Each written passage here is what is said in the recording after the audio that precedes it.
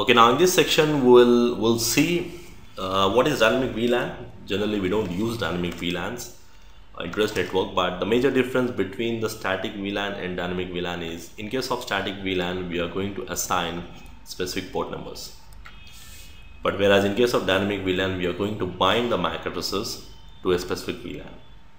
So now in this example, like if you are using dynamic VLANs, generally it works like this.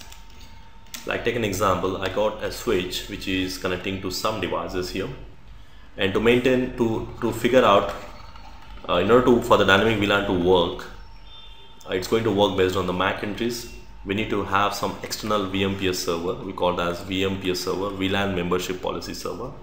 And what this server is going to do is, it's going to maintain a database or the mapping information which contains what is the MAC address, and that particular MAC address belongs to which VLAN.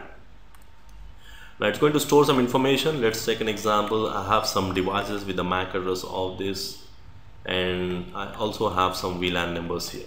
So let's say VLAN 20 and then VLAN 30.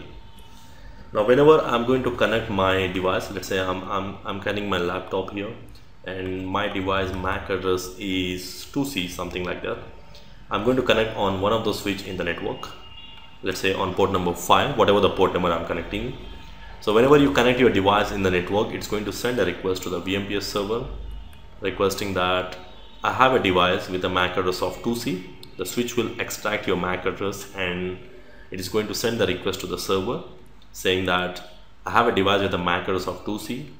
Tell me which VLAN should I assign.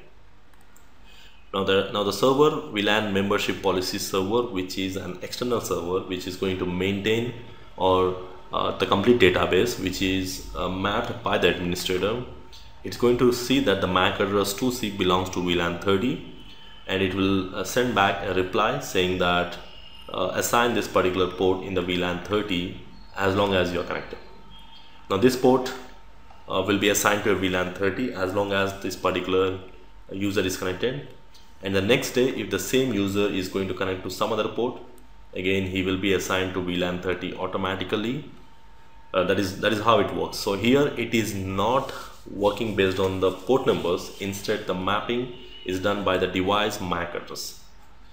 Now the good thing about this is it's going to provide the flexibility for the administrator or the users to connect to their own VLANs or own specific VLANs to access their own resources in that VLAN, but at the same time it adds some extra overhead for the administrator to manually bind the MAC addresses, and you need some external VMPS server to maintain that information, and also you need to use some of the high-end switches to support this VMPS feature inbuilt in that.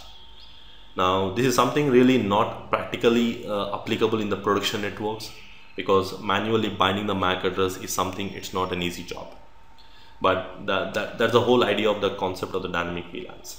It works based on the MAC address, based on the mapping done by the VMPS server, instead of binding. Now you can see the VLAN membership and then binding the MAC entries.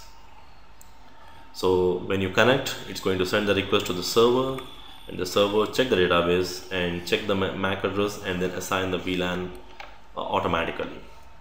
So for the dynamic VLANs, we need to have some VLAN membership policy server to work. That is something mandatory we need to have, and the switch will assign the port to that particular VLAN based on the information provided by the VMPS server.